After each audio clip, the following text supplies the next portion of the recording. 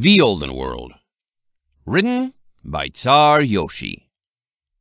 Chapter 152. Catching Up. A large shadow swept across the streets of the Stone District, Gerardo Guillaume's powerful wings carrying him smoothly between the sun and the ponies below. Sharpie flapped along behind him, panting, the inspector's gray body suited more for other things than rapid flight. He restrained himself slightly so she could keep up. She was the closest thing to an ally he had at the moment, and that was something he desperately needed. "I believe we're almost to the hotel," he announced, turning his head back over his shoulder. He meant it to be reassuring, but the strained glare on her face told him he was merely showing off his ability to talk while keeping that flight speed. Embarrassed, he locked his beak and looked straight ahead. They landed shortly, Gerardo touching down with grace and padding smoothly to a stop, turning back to straighten a single errant feather. Behind him, Sharpie hit the ground hard, red-faced from exertion and panting heavily. Her wings took several seconds to fold, and if she were to try to talk, it wouldn't be hard for Gerardo to guess what she would say. He would have to try even harder to go slow, he resolved, since the alternative, offering her a ride, would be thrown back in his face faster than a runaway cart on Iron Ridge's steep roads. Still, he couldn't be too hard on her. A partner with a badly injured pride was better than none at all, even if she was also painfully slow and he had been pressing to go fast. While she recovered, he set his sights on the hotel that was their target, hoping eagerly Maple and Starlight would have found their way back after the previous night, assuming Selma had been telling the truth. He didn't trust the military unicorn one bit, but his words and the video feed he'd seen on the security cameras were all he had to go on, and it was best to hope for the best. Surrounded by dusty cobbled streets with busy ponies passing in both directions, Gerardo marched up to the hotel's outer desk. "Excuse me," he began. "Can you—" The mayor squinted at him, then interrupted. "Hey, I remember you. You were— Oh, excuse me. Where are my manners? You were asking?" Yes." Gerardo coughed. At least it was the same receptionist from before. "You may recall I had two friends with me, and we reserved a room together. Can you possibly tell me if they returned for the night? We have become separated, and I'm trying to find them." "They sure did." The mayor nodded. "Let me see." She turned to a technical-looking terminal covered in brass bins, then looked up. "Their door was unlocked a little past midnight this morning, and then they checked out about one and a half hours ago. They had a message for you, actually. Said if you came asking for them, that they were making their way towards Sosa." She shrugged, curling her lip. "Personally, I don't know what you'd want with ponies who are going to Sosa, but it's your life, not mine. They were with that valet, too. Careful around her, she's rotten to the core." "I see. Many thanks." Gerardo nodded, then stepped back. "Well, it seems my business here has concluded, so farewell." He turned around and nearly bumped into Sharpie. "Well, this is fortunate," he proclaimed. "It seems my friends are not only safe as of several hours ago, but are moving in the direction we need to go. I believe it would serve us best to be on our way to Sosa then. So long as we follow the roads, we should see them if we pass them, and otherwise draw closer to our final destination." Sharpie had managed to control her breathing enough to talk. "So, you want to have another cross-country race all the way to Sosa? Is that it?" she puffed, face still red.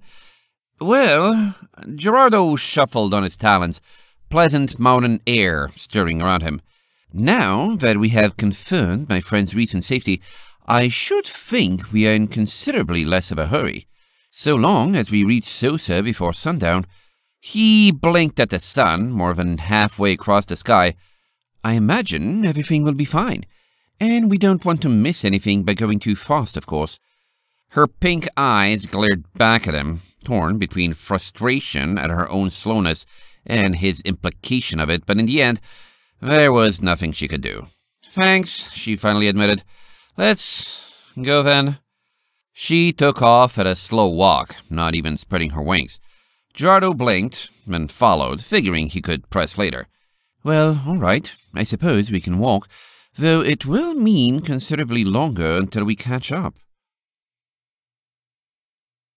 Over an hour later, having scoured the roads of the Stone District and reasonably sure Starlight and Maple were ahead of him, Gerardo glided slowly along the surface of a dirt road as it wound into the Earth District, Sharpie flapping slightly more comfortably at his side. The Pegasus was still getting worn out, he could tell, and his primary concern was thinking of a way they could stop to rest without triggering her dislike of feeling useless. Get to Sosa, find Maple and Starlight, get a sword, if possible, warn someone important of the bombs they had discovered attached to the dam, and let them decide what to do about it. And then find Gunga, the ferry operator, and get a ride back to Riverfall. Hopefully, Amber had found a way to repair his boat, and from there he would see where life took him. Gerardo rolled his plans around in his mind as he drifted, solidifying it with each turn. There was enough flexibility and enough goals he could drop that it should have been foolproof, though he was too smart to really believe in such a thing. Suddenly, he squinted and slowed to a halt, a towering wall of wood and occasional bits of metal looming out of the forest, a jagged, blocky, and dimly lit canyon cutting through it where the road continued. "What have we here? A settlement of some sort?" "Blue Leaf," Sharpie narrated at his side. "It's the place where most of the economic dropouts from the eastern part of the Stone District end up. I used to keep a loose eye on it because it seemed like a good place to do off-the-record business, but haven't checked for a long time. If your friends were smart, they wouldn't have wasted any time here. It isn't a very safe city." Gerardo nodded. "Well, I have full faith in their intelligence. Shall we fly over? We can't have caught up with them at this rate, assuming they are on hoof and didn't dally." Sharpie shrugged, squinting into the city street herself. "It looks far too dark in there. Sure."